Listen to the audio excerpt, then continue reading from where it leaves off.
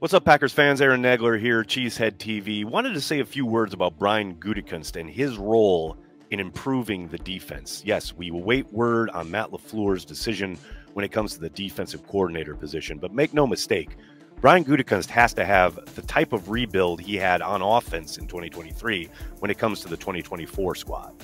You can point to Joe Barry's ineffectiveness in situational ball, but you can also find plenty of examples throughout the tape of 2023's defense with guys in position to make a play, but not doing so. Missed tackles, bad angles, things of that nature. If Brian's being honest with himself, he knows he has to move on from guys like Devondre Campbell, Keyshawn Nixon, and basically the entire safety position. That's not to discount what those guys gave to the Packers in their time in Green Bay. But if the goal is to win a championship, which it obviously is, they cannot wait around for Devondre Campbell to suddenly rediscover the form that made him an all-pro his first year in Green Bay. No doubt they will make him a June 1st cap casualty. They have to find a younger, better option to pair alongside Quay Walker to take this defense to the next level. Again, that's no shade on Devondre Campbell, but it's very clear after the last 2 seasons, injuries and age have caught up with him. Even when he's, quote, healthy enough to play, he is slow to the ball, nowhere near the sideline-to-sideline presence he was a couple of years ago. When it comes to the slot corner position, there is no way you can enter 2024 with Keyshawn Nixon in the slot again.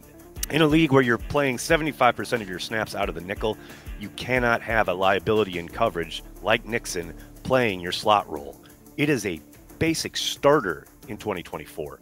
Nixon's done great work as a returner. 2-time All-Pro, you love to see that, but that doesn't earn him a spot on the defense, or it shouldn't. If Brian's going to be ruthless about improving the defense, he has to move on from Nixon as his primary slot defender. Then you get to the safety position. What a mess. It doesn't matter if it's Darnell Savage, Anthony Johnson Jr., Rudy Ford, or Jonathan Owens. None of them were good enough. Now, Anthony Johnson Jr., I do not doubt for a moment, will be kept and will stick around and hopefully continue to grow. Remember, he was making a pretty major transition from what he was asked to do in college as opposed to what he was being asked to do in the pros. There's zero doubt in my mind that he will continue to be a depth piece at the safety spot. However, the rest of them, it is time to move on.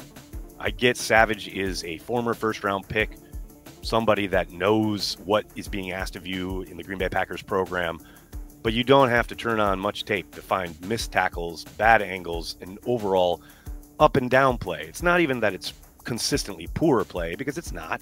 I think he really came on towards the end of 2023, but it's still not good enough. You have to have a consistent presence back there, something that Savage just doesn't provide. When it comes to Jonathan Owens, you really hoped after becoming a full-time starter his last year in Houston, he would take a significant jump in Green Bay. That certainly didn't happen. If anything, he regressed. More missed tackles and bad angles. They have to be better at safety. It's time for a complete renovation when it comes to the back end of the Packers defense. Now, obviously, a lot of this will have to happen in concert with whoever Matt LaFleur decides to bring in as defensive coordinator, what kind of scheme they run, what they're going to ask these guys to do.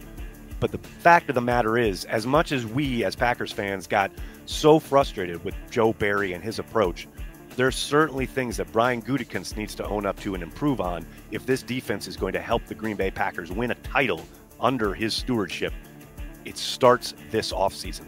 They have to be better in a number of spots, and Brian has to be absolutely ruthless about moving on and making sure that that happens. What do you guys think? What does Brian have to do to take this defense to a championship level? Let me know in the comments below. And then tell your friends and tell your family, Cheesehead TV. We are devoted to Green Bay Packers fans worldwide.